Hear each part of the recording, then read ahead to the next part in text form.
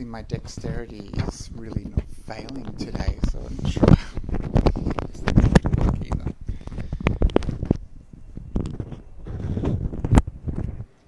So, when I say welcome, I actually really mean it, and I really am appreciative of you being here. And I want you to know that whoever you are, whatever you've done, whatever you're into, wherever you've been, wherever you're going, whatever, you are welcome here, and you are cared for in this space, and you're valued. And I want you to know that you being here is important to me, and I really feel, just from the energy in this room tonight, that we're here to support each other as well. So that's going to be very important, as Cara mentioned over the weekend, because we all need to get along. So I am into the idea of the Buddhist Survival Camp because I'm interested in how we can actually apply Buddhist teachings in real life. So when I talk to a lot of people, they're pretty stressed out, they're pretty busy, there's things in their life going on all the time, and it seems like what we're doing really is just surviving, just surviving life. And if we're not surviving, then we're recovering from surviving life. And so it's important to me that we have a practical focus for our spiritual life. And so that's why I'm interested in this, this idea of like a Buddhist survival camp. So it came from the idea behind, you know, those kind of like school summer camps where you have to learn forest skills and how to survive.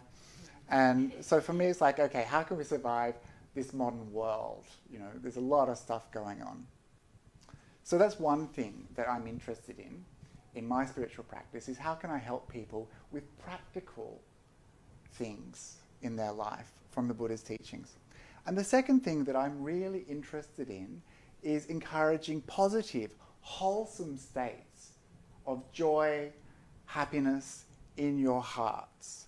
And so those first few things about how to live life well, they're going to help you create these wholesome, joyful, positive mind states. And so that's why I wanted to have a little bit of fun, you know.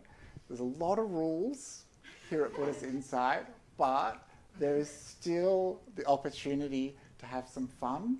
So I'd just like to drop that idea into the retreat, because sometimes we get really serious about our meditation practice. And it's the complete wrong thing to do. Yes, it's important. Your meditation practice is important, but if you're not enjoying it, then what's the point? Seriously. We're supposed to create states of positivity in our hearts. We're not supposed to treat our meditation like a job, like a chore, like something we have to do. We are using meditation as a vehicle for joy and wisdom. We're using meditation as a vehicle to come out of our suffering. So if you're creating more suffering through your meditation, then you're doing something wrong. So this weekend is really about giving you a set of 5 skills that will help you on the retreat, but also in your life. So those 5 skills are pretty easy to remember because they all start with the letter R. So they're in order: retreat, relax, retrain, reconnect, and recharge. So I'll explain each of these as we go along through the weekend. So there's 5 skill sessions, and I really hope that you can attend them. They're not compulsory. Nothing that you do here is compulsory. So if you're not into something, if you feel like some time out, then just go to a quiet place and chill out. Try not to annoy other people. So I'm doing, Cara, some of the things you said, but nothing is compulsory except for lunch. Okay? So you must eat. And you must also hydrate. Because as you know, we are just like houseplants with complicated emotions. We just need a little bit of water and some food and we'll be okay. So please be yourself on this retreat, but but be mindful of other people. So I want you to have a good time, and I want you to really benefit, and not just benefit in terms of suffering through a weekend without Netflix, or suffering because you don't have your pillow or the things that are usually around you. I want you to have freedom from that suffering.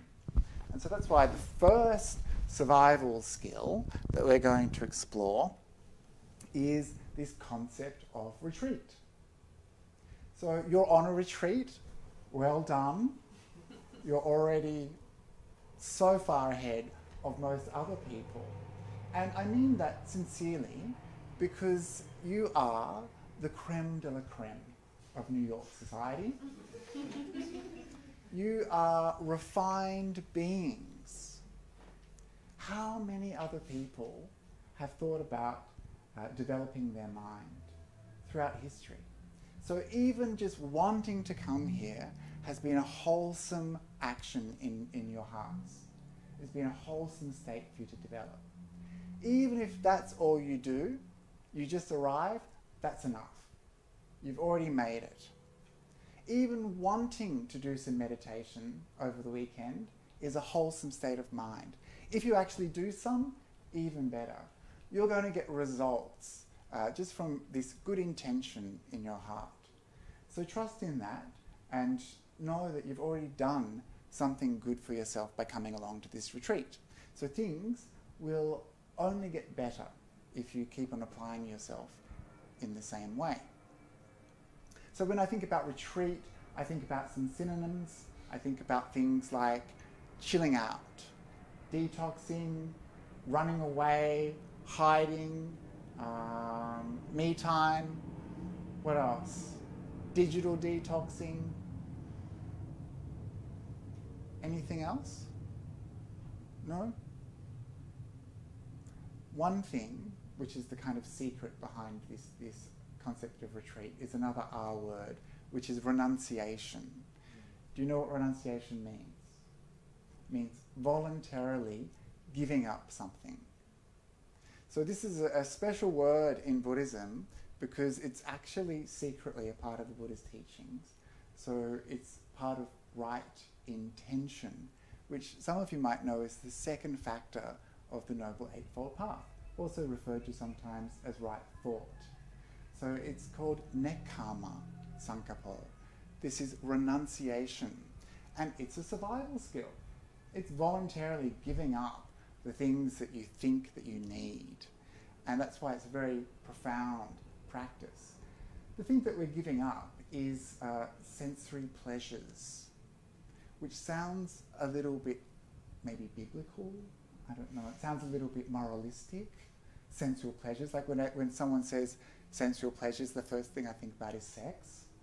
But it's not just about sex. It's not just about things like Netflix or indulging or these kinds of things. It's actually kind of just the very stuff of our life.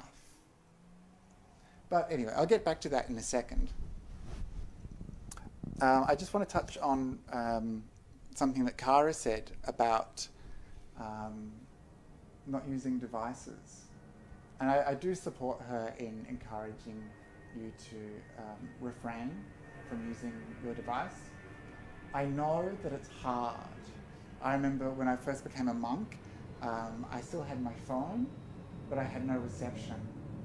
I had the desire for reception and the desire to use my phone, and I had the same news feed for about like 2 months. But like a monkey, I would open up my phone and I'd scroll, hoping that this time, maybe this time. But anyway, so here's this woman. She's high on cancelled plans. She's dropped the phone, and there's a little bit of drool coming from her mouth. And this is the kind of ecstasy I want you to embrace. This is not suffering. This is freedom. This is the way to go on this retreat. Just let it all go. all that stuff in the phone, all that stuff that controls your mind, controls your life, let it go. This is renunciation. Deliberately, conscientiously, voluntarily, relinquishing something. So we can do this. So if we develop this skill of retreat, we've stepped away from the world, stepped into a spiritual space, and now we're dropping our phone on the floor and enjoying the benefits that come from that. The habit pattern of the mind, though, is really strong, and you may suffer a little bit. I've seen some stuff going down, and I've seen some tantrums also, and I've seen people really suffering from an anxiety. So if you're one of those people who suffers from anything, then I would encourage you to, if you need to, keep your phone near you, but don't turn it on. That's the way to go, so that you know that you've got it, so you don't have that separation anxiety. So be kind to yourself, okay? You may laugh, but it's a thing. So I want you to understand that when it comes to renunciation, it's not this like horrible, forceful, cruel, malevolent idea that Buddhism is trying to foist upon you. It's something that you take on yourself. That something that you're willing to do because you can see some benefits in it. You can see that there's a reason for it. And the reason for the benefits is seeing the drawbacks. So all the stuff that we carry around with us in our life, this is a burden to us. This is something that is heavy and that we only really notice when we put that burden down. So the stuff that we carry around is material goods, we carry around emotional baggage, we carry around stress, expectations, we carry around desire for things, desire for material objects. And you can imagine sometimes a person kind of carrying around everything as an image, which is very, very true, very striking. I hear people say all the time, I'm so overwhelmed. I've got so much stuff. I'm so busy. I have so many things to do. And I'm like, just put them down. Relieve yourself of these things. But it's the attachment to these things that creates the suffering. So one of my favorite new gurus is Marie Kondo. And I did a talk a few weeks ago on how to KonMari your mind. And it's actually a very beautiful technique that she teaches. Is everyone here familiar with? I'm just assuming. No? Wow. I live like in the middle of nowhere. And I managed to hear about Marie Kondo. So she is a Japanese clutter expert. So she goes into people's lives, she goes into their homes, and these people have too much stuff in their life. And they're suffering. They can't move. It's a source of aggravation in their partnerships and family life. And so she teaches them how to relieve themselves of their material possessions. And she goes through this system where she gets people to pile everything into the middle of the room so that you can see just how much stuff you have, which is a pretty good technique actually, because you're kind of like, ugh. And you might feel slightly sick. But when you see these people and they're kind of like, oh, I've got so much stuff and I don't even use it. Why? You know, this is why she does this. She forces you to look at it. And then when you look at it, you can't escape it. So this is quite a good technique. And then what she says is go through it one by one. And if it sparks joy, you keep it. And if it doesn't spark joy, then you thank it, which is beautiful, yeah? It's beautiful. You thank it because this thing that you're about to get rid of, you're not just throwing it away. This was once something useful to you. This was once something that had some sort of purpose some sort of meaning. And so you thank it and you let it go. So this is actually a pretty good strategy. If you've seen Marie Kondo, then you can use this in your own life. You can use this in your own home. You can use this in the home of your mind to get rid of stuff that is no longer serving a use. And so this is what I mean by unburdening yourself. Not only are you creating space for things to flow differently, for things to move, for new things to come in, you're letting go of something that is heavy and a source of suffering. So there's a wonderful story about a monk called Ajahn Lee Damodaro, and he was leading a retreat in Thailand. So he met people at the train station. They were traveling by train to the retreat destination, and all these people rocked up with suitcases full of stuff. And he's like, what are you doing? What do you even need that stuff for? And so he said, right, we're walking. And so he made these people carry their suitcases and walk. And so as they're walking along, people start to stop and open up the case and kind of throw out a few things here and there, and they keep going, and people are like, oh, and they take more things out. And eventually, of course, they had lightened themselves enough that he said, okay, now we can catch the train. So there's something important actually in letting stuff go. It's a skill to develop, and it's not just physical things, although that is important. Even, I don't know how much, I didn't spy on you as you came today, but I have done this in previous retreats that I've taught, where people are coming for the weekend with 2 suitcases, and I'm like, what is in there? What could you possibly need? What is it that you fear? We bring this stuff just in case. Just in case what? You know, you've got everything that you need here. You're so well supported. And yet we fear something. We can't let things go. And so the opposite of that kind of approach to travel with, you know, so many things is what the Sangha, the monks and nuns, are supposed to do. So when I came along to this retreat from Sydney, I just brought my bag and my bowl, my robes. This is my one outfit. I'm not trying to say I'm so much better than you. I've got so little clutter. What I'm saying is it's possible. And that's important for us to know, because if someone is, as the Sangha is, a model of contentment, of restraint, of renunciation, then it's an inspiration for us. So we can look at that and kind of say, maybe all of that stuff that I thought that I needed, maybe I don't. Maybe all of those things that I do to get money, to pay for things I think I need, maybe I don't. Maybe there's other pleasures out there. And when you start to think in this way, you start to see the scale of the problem that we face, especially when it comes to the things that we carry around.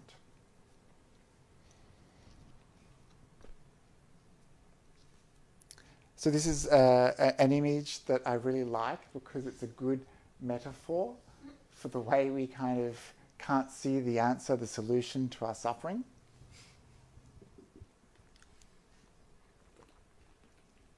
Which is because we're looking in the wrong place.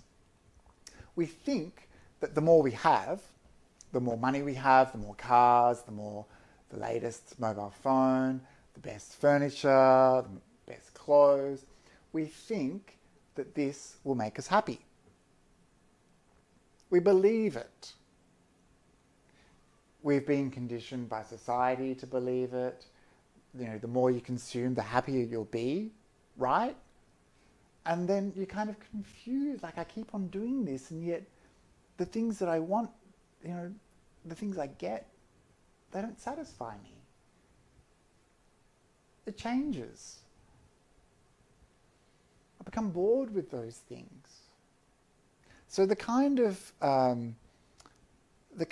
approach that renunciation takes is that by voluntarily doing with little, by being content, by being restrained, you're actually developing a strength.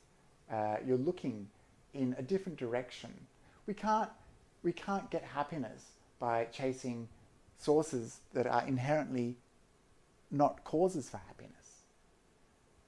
If the things that we chase are changeable, if they don't last, if they are inherently going to disappoint us, then they're not a source of happiness.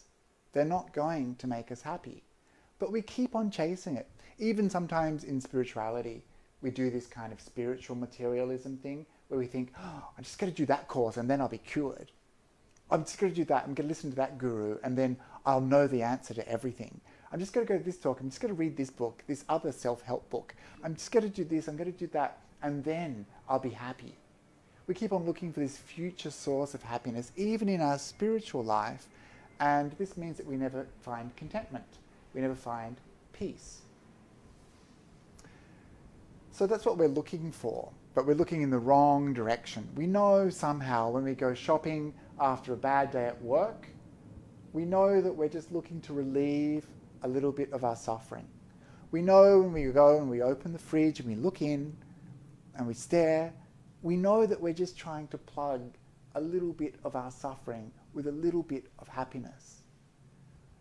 You know when you listen to a sad song when you're sad, that you're hoping that that sad song will even just give you a little relief from the sadness in your heart.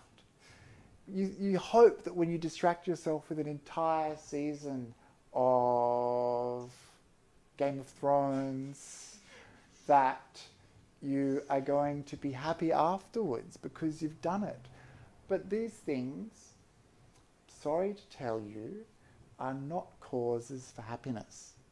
They're not sources of true happiness. We know this because they're impermanent and they change. So if things are really truly causes for happiness, then they are lasting. They don't become impermanent and they don't change. They're sustainable. So the Buddha is a wonderful creator of images, of similes. And I'm a visual learner, I'm a visual thinker, so I really enjoy the power of the images that he uses. So when he talked about sensual pleasures, he would often give some very visceral, very beautiful, and very meaningful, potent imagery. And there's a particular sutta that I love, and it's called the Patalaya Sutta. And in this sutta, he gives some examples of our desire for sensual pleasures. So when I say sensual pleasures, of course, I'm talking about things that we enjoy all the time. It could be anything. And for different people, they're different things. So for you, like the kind of pleasures that delight your mind are not necessarily going to be the things that other people are thinking of at this moment. But you know them, yeah? You'll know them. If I say to you, the things that you're into, the things that you're invested in, addicted to, can't stop, the things that occupy your thoughts when you meditate. These are the things that we're talking about here, the things that obsess our mind, the things that we're always going out towards. And so when the Buddha talked about sensual pleasures, he said it's like a dog who's been given a bone that is well scraped clean of meat, a bone that's just got a little bit of blood on it. And so here you see this dog chewing this bone. And the Buddha asks, what do you think? If this dog eating this well-scraped bone, will he ever assuage his hunger? Will he ever fill his belly? No. He'll just get the taste, just a little bit of a taste, but he'll never truly be satisfied. This is not a nourishment, it's a bone. There's no meat on that bone. The dog is not going to be able to fill itself up. It's just going to taste it and want more. This is a pretty good image for sensual pleasures, yeah? So think about maybe a more current, maybe like a digital form of image. Think of maybe something like scrolling down your news feed, this insatiable, never-ending scroll, on and on, never satisfied, never knowing when to stop. Just maybe this next scroll will be the thing that makes me happy. Maybe that one. No, okay. Maybe this one. This is the one. Or maybe that next season. That will make me content. So you can see actually how the mind of craving, the mind of tending towards these kinds of sensual pleasures is insatiable. We're never satisfied. We always want more. So that's the first image that the Buddha uses to talk about sensual pleasures in the Patalaya Sutta. The second is an image of some birds fighting over a scrap of meat. And so this is a wonderful image, and it reminds me, I've seen on the television pictures of your Black Monday, is it Black Friday? Black Friday sales.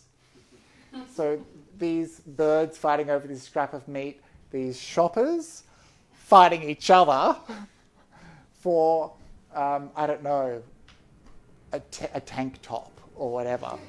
So whatever it is, you see that these sensual pleasures are actually a competitive thing, that we have to compete with other people for our sensual pleasures. And that's kind of an interesting thought. When you think about it, it's kind of like scarcity value. Like we actually can only consume what is available. So the things that we might want to enjoy, like a sunny day, going to the beach, or a particular restaurant, or what else, concert tickets.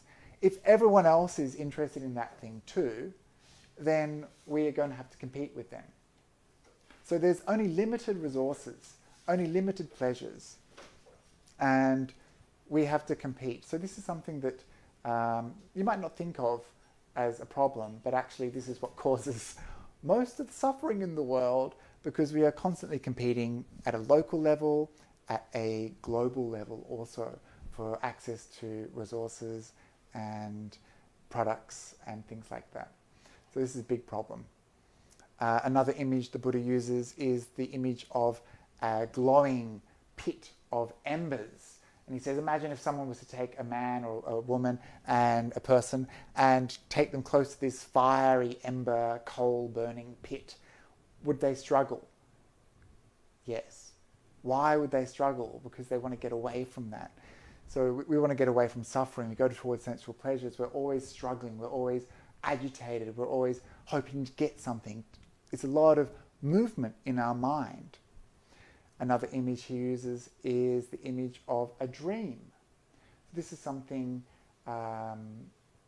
we've experienced probably. We've had dreams of the way the world could be, the way our life could be. We've woken up from a pleasant dream only to be disappointed by reality. We've seen someone on Tinder or on Grindr with a good filter, only to meet them in real life and to be disappointed. I'd read something about like really bad purchases from like eBay and things like that, where people, they showed the things that they'd purchased and were disappointed in. So there's this person who had bought this beautiful rug, what they thought was a beautiful rug, and they were a little bit disappointed because it ended up being this big. They thought they were getting a bargain, yeah? And so we get disappointed by these things, the hype, the excitement. You know, that piece of pizza, that first bite, oh, it's going to be so good. And maybe it is. And then the second bite, it's a little less good. So these things change. They disappoint. And so they can't be relied upon. Suffering. the last image the Buddha uses is kind of a bit wacky, actually. So it's the image of a tree, and there's this person that comes along, and they want the fruit. They want the fruit from the tree. And so they climb the tree, and they get in the tree, and they start eating the fruit. And then they kind of get so content and full of sugar that they kind of become relaxed and maybe fall asleep. But then someone else comes along, and they can't climb trees, but they still want fruit. And so they get an axe, and they chop down the tree. And the Buddha says, what do you think? Is that person up the tree in danger? Yes, they are in danger. And you think, where are you going with this, Buddha? But I think what the moral of this story is, it's kind of like the corner office. So you finally get the corner office, and then some young thing comes along who's fresher, better, cheaper, and your success, the fruits that you've gotten in your life, can very easily be taken away from you. So this is why they're not constant. Another image from the same sutta is the idea of borrowed goods, that someone who has access to friends takes their possessions and treats them as if they were their own. They walk around town wearing these fancy necklaces, maybe in a lovely chariot, looking cool, and people think, oh, that person's got so much stuff. But they're all borrowed, and then when the people see them whose possessions they belong to, they're like, give them back. And so this is another thing that happens. We can't actually keep these things. We are constantly in debt. We've got credit card debt. We think we own things. And even all that stuff that we've got, eventually we will have to part with. We can't own it forever. We're going to have to die. All the stuff that you have does not belong to you. You'll have to give it back. Someone will take it away from you eventually, especially when you're dead. So, why do you hold so tightly to these things? Is this really the kind of mind you want to have at the end of your life? Oh no, what about my Pokemon collection? What is the kind of mind you want to have at the end? Letting go. Renunciation. But anyway, so that's the spiritual path. It's a spiritual path because it's not the path that we kind of learn in consumeristic, materialistic, capitalistic society. It's a difficult path. Sometimes it's difficult to hear these things. You might think that you're going on a spiritual journey and it's going to be easy.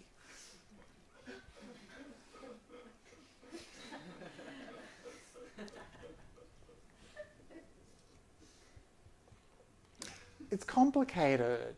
Being a person is hard.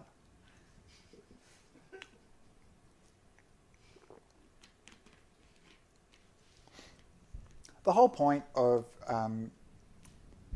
coming to a place like this, being with other like-minded people, is to make that journey easier, is to make that journey a journey where you have some certainty, some confidence. So the good thing about being here with Buddhist Insights is that you are part of a spiritual community. It doesn't matter how you identify, if you think of yourself as a Buddhist, if you think of yourself as a spiritual person, if you think of yourself as a person who doesn't think of themselves as a person, if you, whatever, it doesn't matter. You're here with good people. Good people are going to inspire you. They're going to bring out the best qualities that are inside yourself. And so we rely upon each other to be good people, to be good humans. And there's a beautiful concept in Buddhism called Kalyana Mitta. Have you ever heard this term before? It means admirable friendship, good friendship, spiritual friendship. And I offer that to you here today. Please consider me as a spiritual friend, and I mean it. Please, if you have questions, if you have comments, concerns, please talk to me. Please talk to Venerable Vimala, who is my spiritual friend. Please, please think of us as friends. Let us help each other. This is a very important concept. The bestest friend that I have is the Buddha.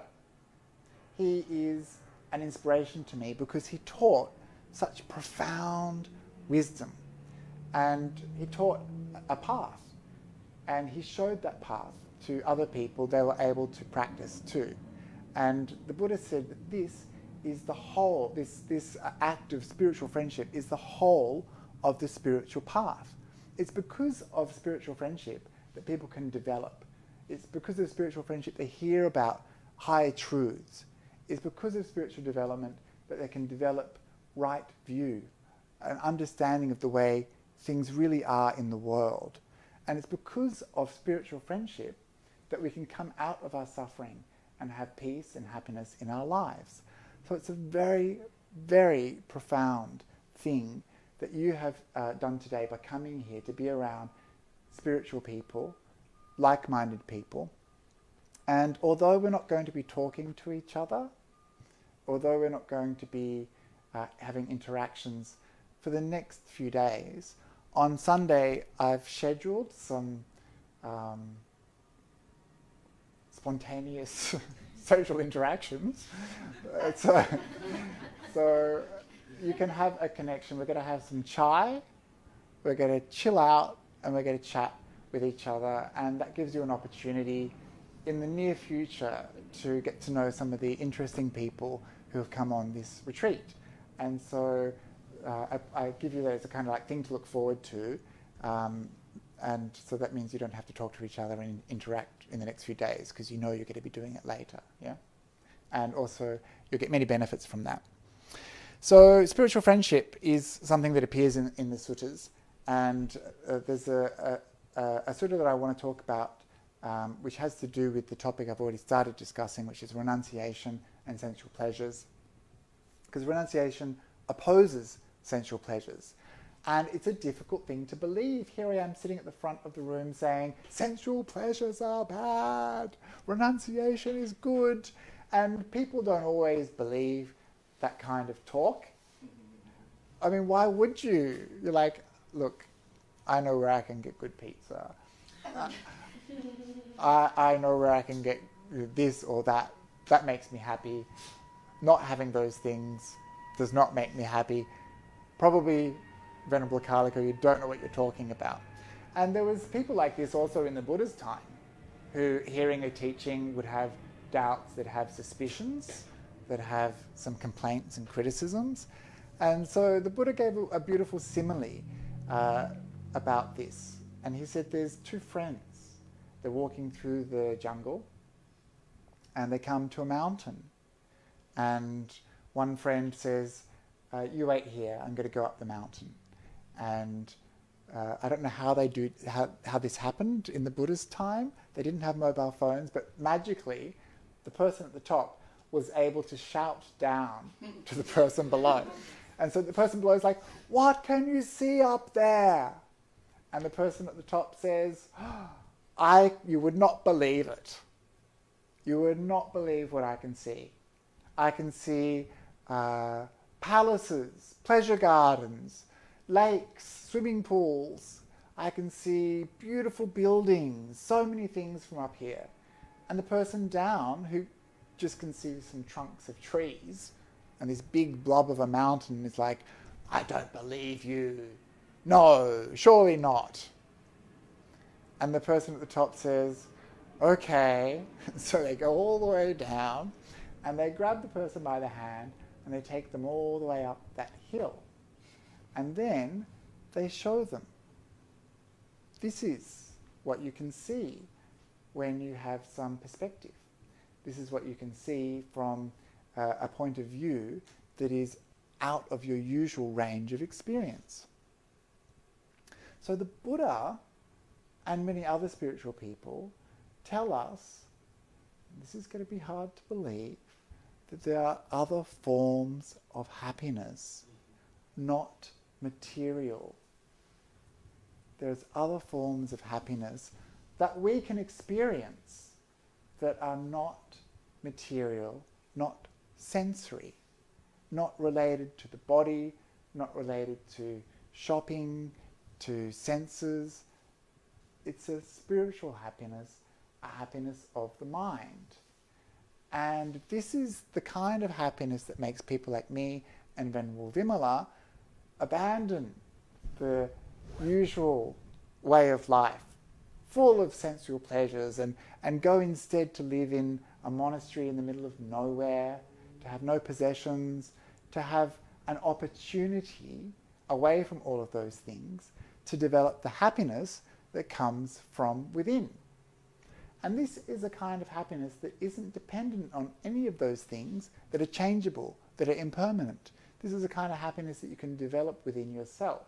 The more you develop it, the more it grows. The more it grows, the more you develop it, the bigger it gets. The more bliss, the more joy, the more pleasure you'll have in your life. So trust me, there is a spiritual happiness. And you, by developing the skill of renunciation, can start to experience it on this retreat and in your life. Truly. So you've all heard the unfortunate news that Grumpy the cat is no longer with us, just leaving a seemingly endless array of memes for us to remember her by.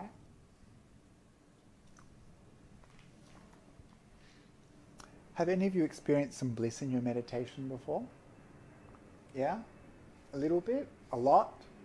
Enough? Sometimes when we talk about meditation and bliss, people start to crave it a lot. They start to think, I want the bliss, bring on the bliss, all I have is the suffering, all I have is the aching body. So the bliss isn't something that you can get by wanting. Bliss is something that comes from letting go, from relinquishing, from a practice of renunciation. It's all that wanting that distracts our mind from becoming settled, from becoming peaceful. So all of those sensory pleasures are what take us away from being present.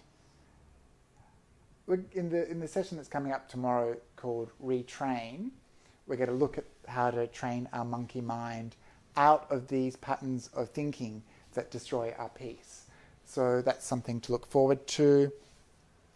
We're almost finished this session, so just hang in here. I know it's getting late, but for me in Sydney, it's just time to wake up. So, and I want to tell another story that gives us confidence that there is this idea of spiritual bliss, a spiritual happiness that is attainable in this lifetime.